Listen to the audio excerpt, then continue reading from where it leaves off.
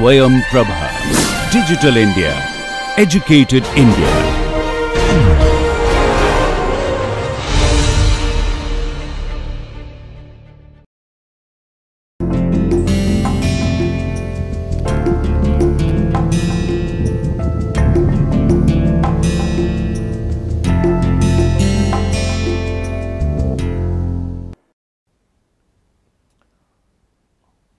Welcome back once again to this course on convex optimization. We have over these say 12 or 13 lectures, we have indeed done a lot of things. You must be wondering possibly that now come on, just to find the maximum or minimum of a function which you have done almost waving your hands in high school when in a calculus course, you need so many stuff to do that. But the fact is that you never realize what we are doing in high school, because in that level you do not differentiate between global minimizers, local minimizers, you do not even bother whether you have got the exact solution or not. So, there are a lot of issues involved. Here we are gearing up a machinery which can take on practical problems. Here we are building up a machinery which can answer many diverse type of queries regarding optimization. Here we are building up a machinery which would allow us to develop algorithms. The problems that you have seen in high school or even in your first year math 1 courses across engineering institutes or science institutes, is that what you have seen is just very small problems. Real optimization problems cannot possibly be solved by hands, and you therefore need a machinery which would support you to build the algorithm. And of course, we will come to the algorithms very soon. We would soon indulge ourselves in the pleasures of linear programming, which is a very important part of convex optimization. Our aim in this course is clear in the sense that see, just I would just interrupt here. Once in a while it is good to focus on the aim in a course, but it is not that everything that you plan to tell to the students can actually be done. Always you have ambitious dreams, but you work towards that dream, but you go to a certain level. So, the course as I have envisaged in my mind before I thought of delivering this lecture, that view gradually gets changed, is changing as I am moving, and I also at the end want to see you learning some modern things with huge amount of applications, things which you can really apply in your own work. So, I am assuming a huge amount of audience from engineering in this course. So, a lot of things would be of help to you as we go through the course. So, in the last class we have spoken about what is called Fenchel conjugate. Now, you see it is very important to know if whether you are having fun or whether you are not having fun. If you are not having fun, then you must leave right now. You must stop seeing this course and just forget about it. But you are having fun, you need to carry along. You have to have a bit of love for mathematics, of course, because this is a mathematical course and I am from the mathematics department. So, I will be more mathematical in my orientation, but be with it if you think that these are finally you will get something which you will need for your other studies like applications or whatever, or possibly you are just enjoying it. So, you do a thing because you need it, or you are just listening to a thing because you are having good fun, just like you see a movie. So, if you are not doing either of the two, leave right now, do not see this lectures, see these lectures. So, now I have defined conjugate, and also there was a promise that I would prove that the polar of the polar cone is the cone itself. So, I now look at what happens if my convex function is an extended valued and proper convex function. It is proper, so there is no use bringing in minus infinity. So, then also you can define the conjugate in the same way, it does not matter.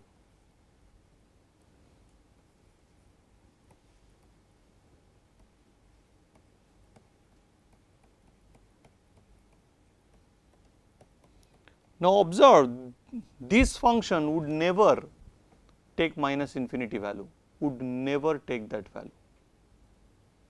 The reason is as follows, because this function is proper.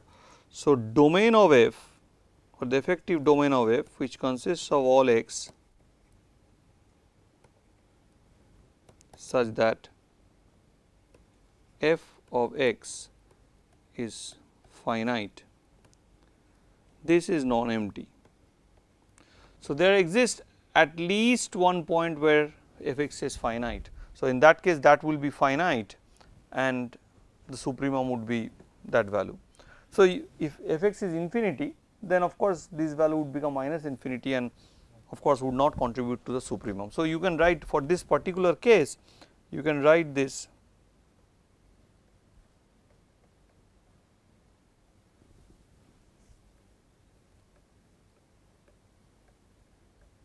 So, you just have to bother about the effective domain. So, when it was finite value, this was R n.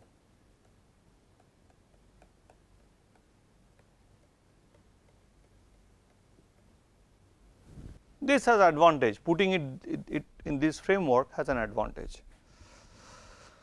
A very fundamental result, which essentially is the structure of optimization, convex optimization in some sense, is the relation between f and f double star. So, f star, if f is proper,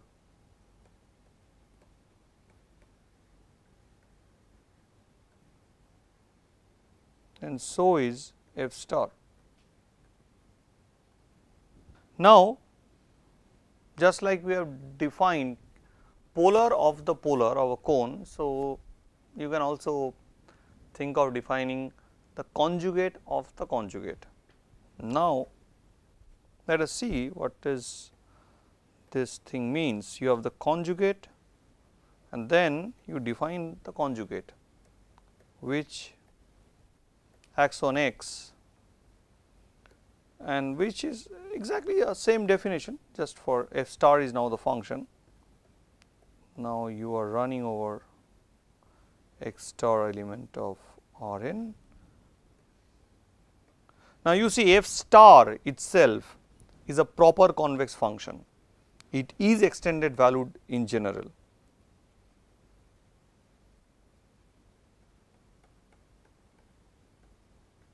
So, here x star is been fixed and your x is been fixed and you are minimizing over x star.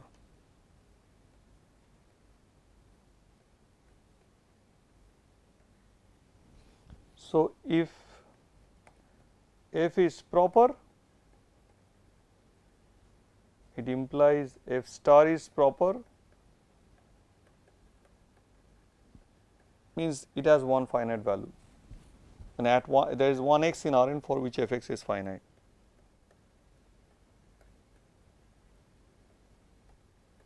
Which I can also write as f star star is proper.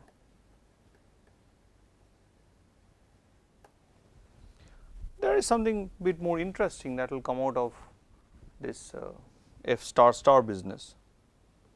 So, you can ask that you have said that polar of the polar is the cone. So, what is f star star of x equal to? Is it f?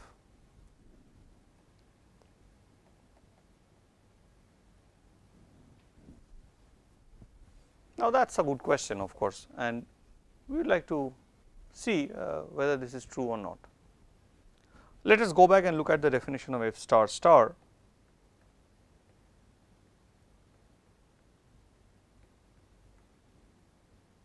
So, by the definition, of course, I just remind you that this definition I can replace the Rn by domain of f star, which by the way is non-empty. So, it will be x star x minus f star of, but can we infer anything from here? Does not look like it. If you put it, you try to jiggle up the things, it will get more complicated. So, what do I do with it? So, let us go back to f star and see what we can we have something from there. F star x star is supremum of x belonging to Rn. So, it is the definition of the conjugate given last class. So, there you go. F could be extended value, need not be extended value. You could just think while you are reading this or when you are looking at what I am telling, you can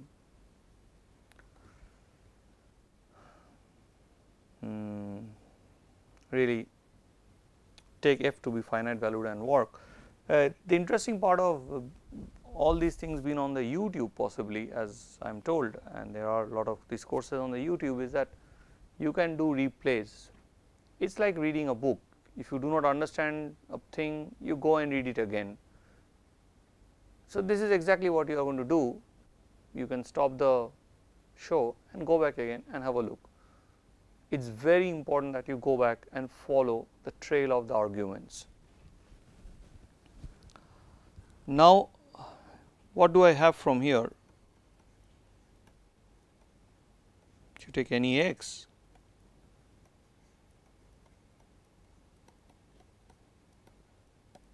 this is what I have.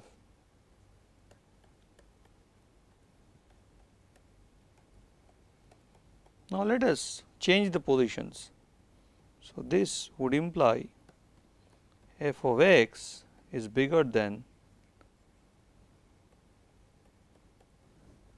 Now, this relation is not only true for all x, it is true for any x star you take.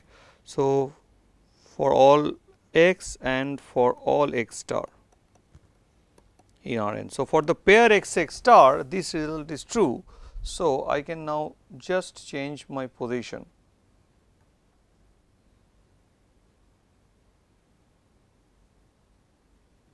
Once I have changed my position, I am almost in a form where I am in the form of this definition.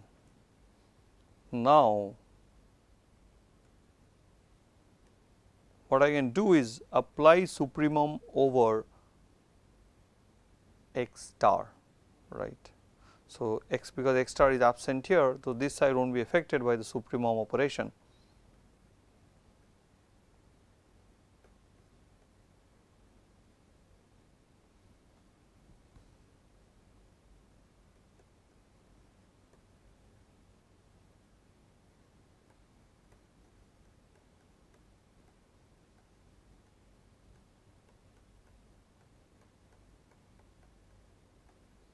So, these are also classes of affine functions which are lying below f, and what you have proved, what we have proved for any proper convex function, this is nothing but the definition of f star star x star, f star, which is same as I have just written it in the standard way textbooks would write in convex analysis or optimization.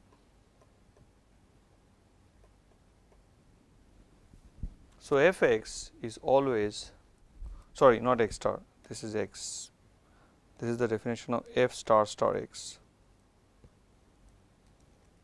So, f, so we know the inequality goes in this way, what about the reverse?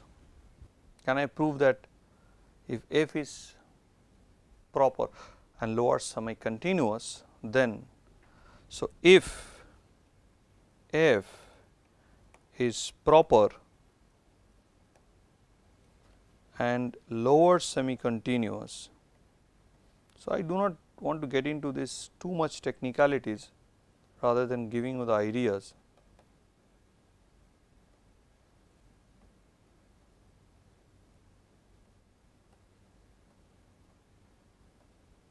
We have f of x is f star star of x for all x. So, this is a fundamental result. So, if you take the supremum of all the affine functions lying below a convex function, then what you essentially get is your f star.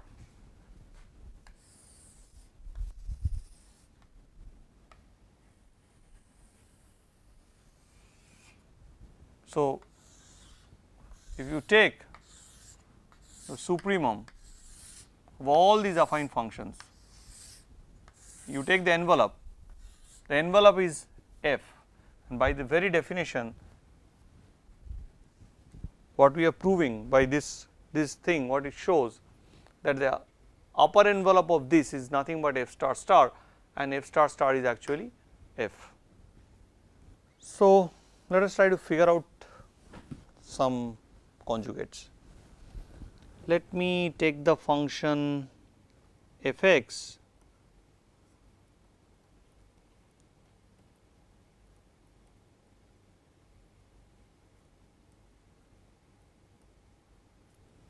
half x square, x is in R.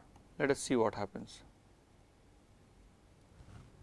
So, this would be the conjugate is f star x star supremum over x in R. Now, here the inner product is just multiplication x star into x minus f of x. So, basically supremum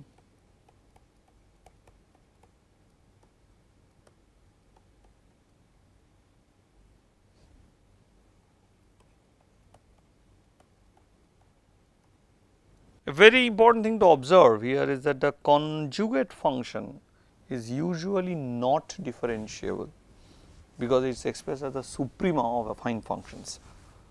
Now, if you observe this little fact, then what I have to do is to find the maxima. So, I am gone back to high school, I have gone back to high school mathematics again. So, now I have a function phi of x, where x star is some fixed number and I have to minimize it over x. So, to do that I first have to check the first order necessary optimality condition. Find an x which would satisfy phi dash of x, or the derivative of phi at x is equal to 0. So, we would imply that this would imply, if I take the derivative of this one, x star minus x is 0, or x star is equal to x. Now, is this a supremum? To do so, you have to take the second derivative of x.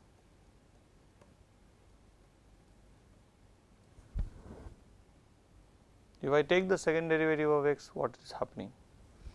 If I take the second derivative, it will become minus of 1 for whatever x you choose.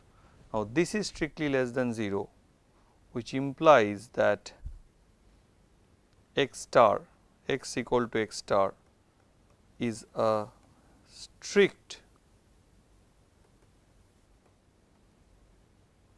maxima. Here the problem was a concave maximization problem, which is just the opposite. If f is convex, then minus f is concave, or f is concave means minus f is convex. So, this is a concave decay function whose global minima or local minima are global. So, you have a strict minima. I did not much define what is a strict minima. I will I think we did in the very early days.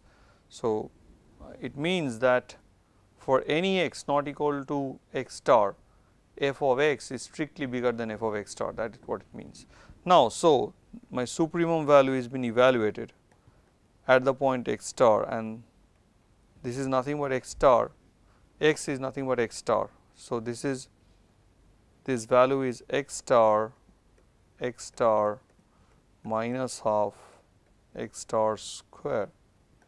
So, this is exactly equal to half x star square. So, the conjugate and the function are the same. So, this is the only example where the conjugate and the function are the same. So, your homework would be to now go to a slightly higher dimension, which is n. So, now you take x element of R n and consider the function f x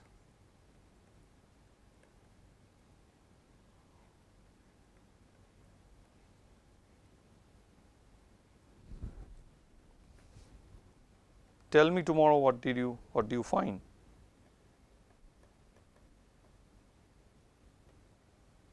Is it the same thing? It would be back to half norm square x or something else?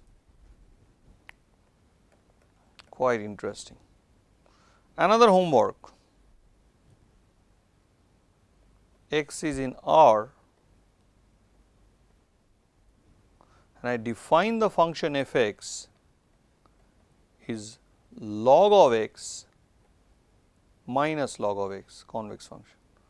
If x is strictly bigger than 0, and I define this as plus infinity if x is less than or equal to 0. Your job is to find the conjugate, find f star.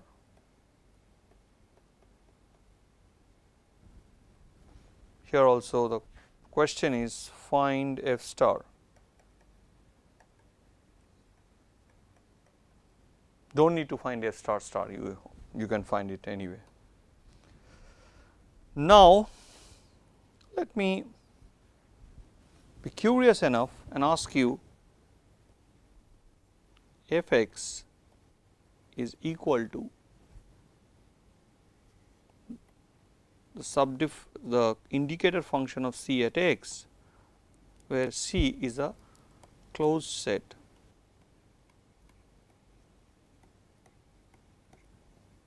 Del c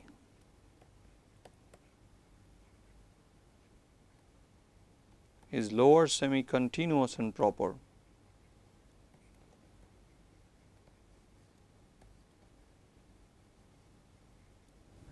That is, let me try to calculate f star x star in this particular case.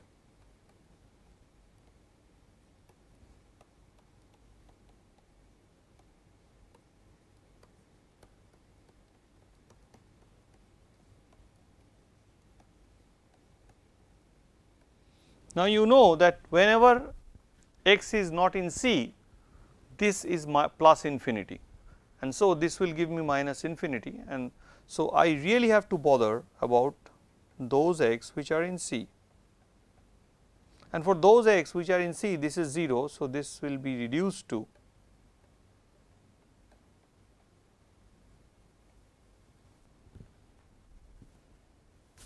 now. If you look at this expression, this thing where you have a fixed x star and you are varying the x over C, this is called the support function of the set C. That is, this is usually denoted as the support function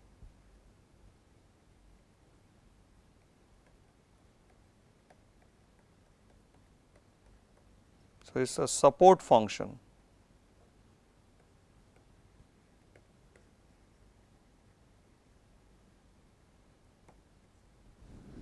So, sigma c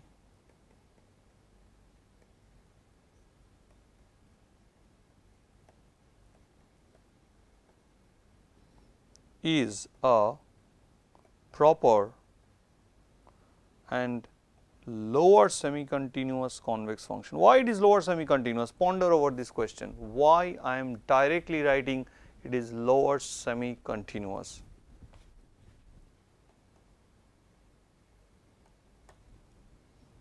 Too much of math, I guess, but we will get life going slowly. So, this sigma c, which is called the support function, has an interesting property. Sigma c is convex, of course, and sigma c satisfies this property. If you multiply lambda with x star, then this is nothing but lambda times sigma c x star. Now, you might ask me, hey guy, come on, what would happen if your sigma c x star is plus infinity and you take lambda to be 0? So, I claim that this is this must be this is true. You can figure this out, figure it out, but you have to be cautious. Once you are playing with infinity, it is like playing with fire a bit. It does a lot of good things to you, but you have to be a bit cautious. That's the whole thing. So you figure it out. This is just putting things in the definition, because if you put lambda of x star here, if you take the supremum of linear functions, lambda will just come out. It does not matter, it will be supremum of lambda of f is lambda times supremum of f is if lambda is bigger than equal to 0. This is a standard thing for the finite valued case. So, this will be true even for this case. Now, you have to be very careful. If lambda, this is plus infinity, if lambda is 0, this is 0. Now, if lambda is 0 and suppose sigma c x star is plus infinity, what would be this side? Now, we have to invoke what we have spoken about plus infinity when we introduced extended valued functions. We have said that, with due apologies to all those who do not agree, we would consider lambda into 0 into plus infinity to be 0. So, what we would have is that under our convention that lambda, if lambda is equal to 0, then lambda into plus infinity is 0. This would give me the fact that sigma c of 0 is 0. So, under that convention you get this thing. So, such a function which satisfies these two properties is called a sublinear function, not really linear, slightly linear, and of course, convexity will immediately give you using half, you will immediately get by using this, and this is the following thing. So, sigma c half of x star plus half of y star by convexity of sigma is half of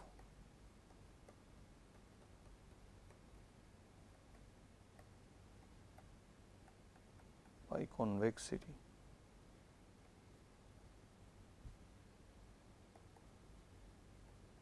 So, now I can write this again as sigma c half of x star plus y star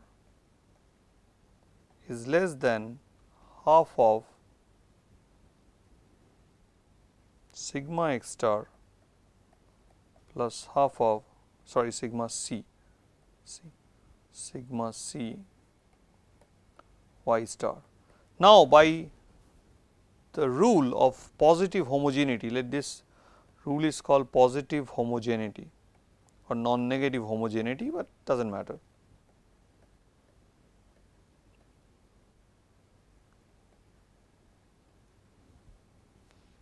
So, this will immediately tell me half of sigma c x star plus y star is less than equal to half of sigma c x star plus sigma c y star. So, this would obviously give me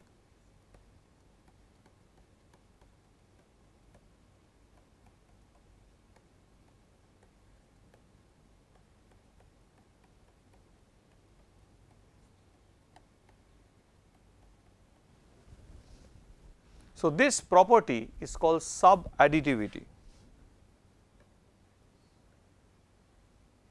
So, if a convex function is positively homogeneous, has this property, then it will have this property.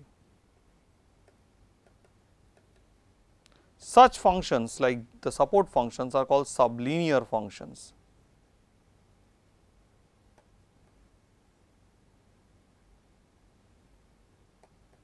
An important example is f x is equal to the absolute value of x. Another further important example is if f is from Rn to R and convex, of course, f dash, the directional derivative at a fixed x, becomes a sublinear function of v as you vary the direction v. So, it is sublinear in v. And this property is so crucial for going beyond convexity. So, we have learned a bit about conjugates, some interesting facts. We will see them later on when we speak about duality theory after a few days. But now, let me go back and try to fulfill the promise that I would prove that k star of star is k if k is closed and convex. That is what I promised yesterday, and I am keeping my promise. Because I am speaking to you through electronic media and not face to face, it is quite impossible for me to check how many of you have actually done the job. Some of you might have, some of you might not have, but it is instructive to try. It is not that every thing that you do in mathematics you will succeed in doing a problem, but trying is fun. It is the journey is the goal and not possibly the destination always. So, when you take this attempt to solve a problem, you learn a lot of things by doing that, and that would help you to understand many things in this subject, anything which is mathematical. Now, how you prove that a set A is equal to B? You first prove this, A belongs to B, when A is a subset of B, and then you prove that B is a subset of A. So, that means both A and B are same. That is, every member of A is a member of B and every member of B is a member of A. So, their members must be the same members. Now, take K, take V in K. So, this would imply by the definition of K polar, V of W is less than equal to 0 for all W in K polar.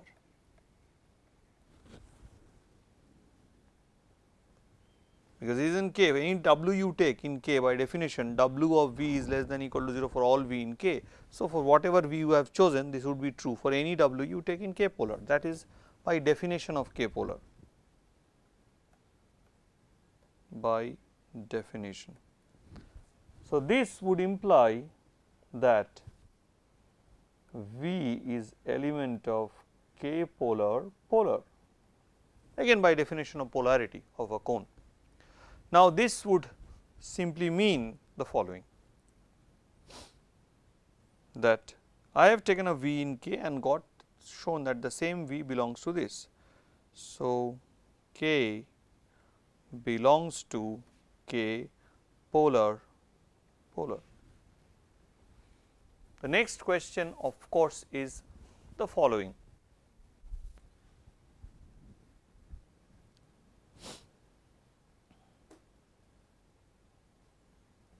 I am asking you this question: is K polar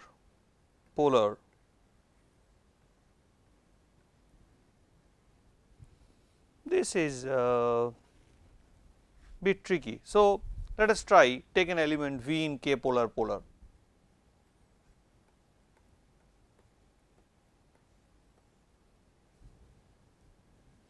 So, this would imply V of W is less than equal to 0 for all W in K polar. That is the definition, but that does not tell me that V is in K. It does not. If V is in K, then this would be true, but this no way tells me that V has got to be in K. Every element in K satisfies this, but there is no way I can show from here that V is in K. Is V in K? I do not know.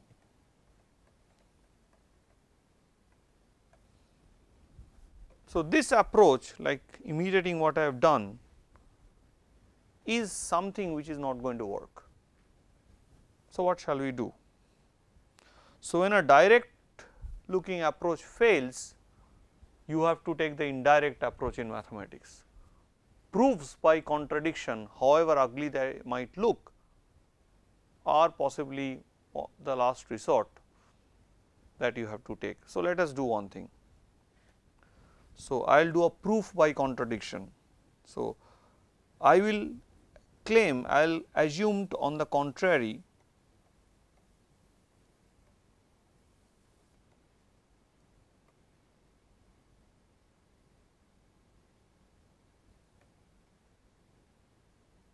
that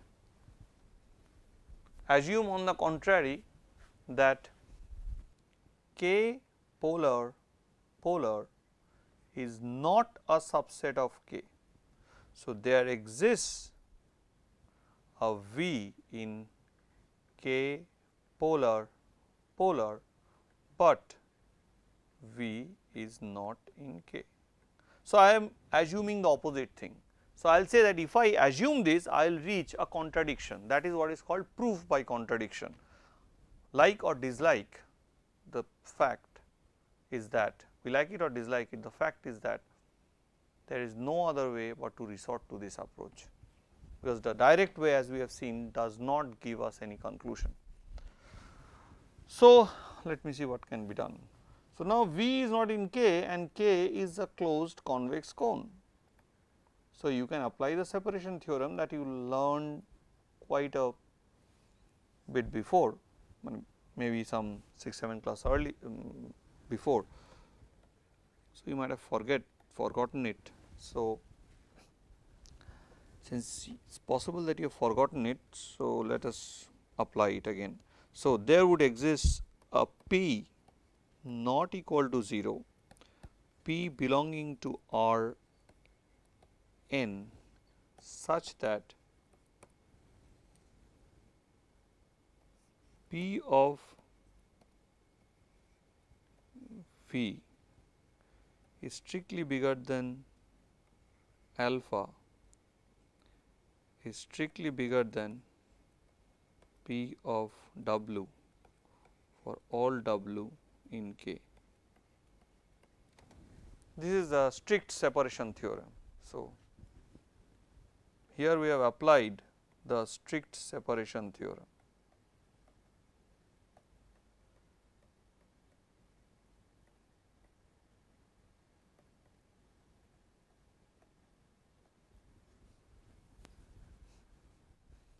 Now, once we have known this fact, what should we do now? Now, this is P, by the way, if you get confused.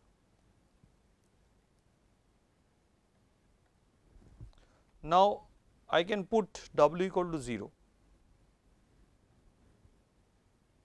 Okay. So, then I have P of V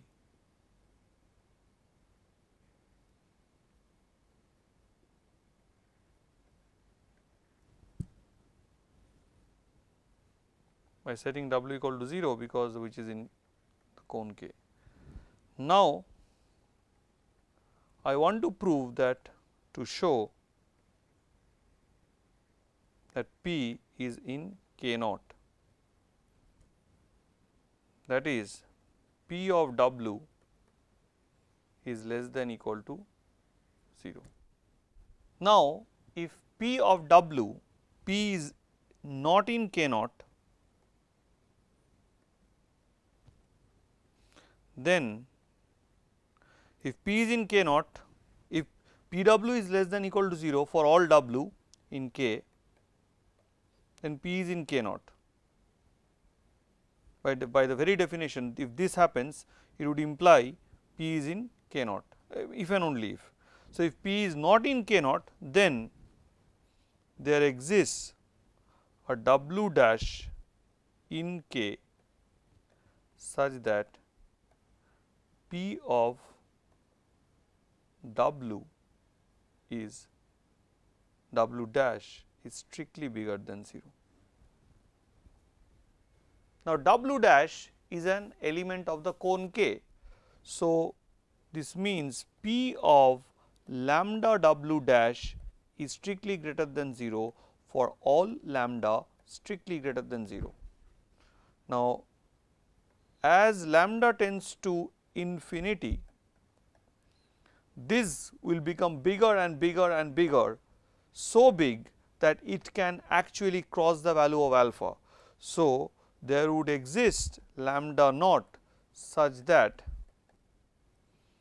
P of lambda naught W dash would be strictly bigger than alpha. In fact, and lambda naught W dash is obviously an element of K. So, this would be in direct contradiction, this and this are in contradiction.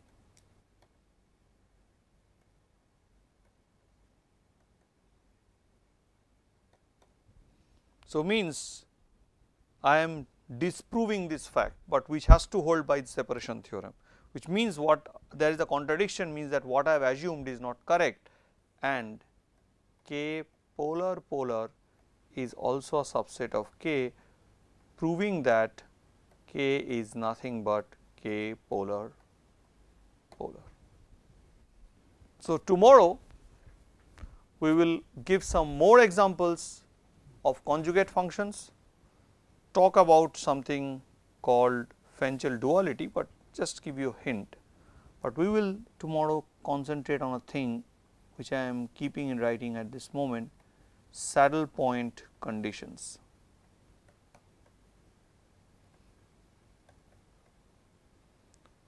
And that would lead us gradually to the study of linear programming, and we will spend quite a bit of time delving into the pleasures of linear programming. Thank you very much.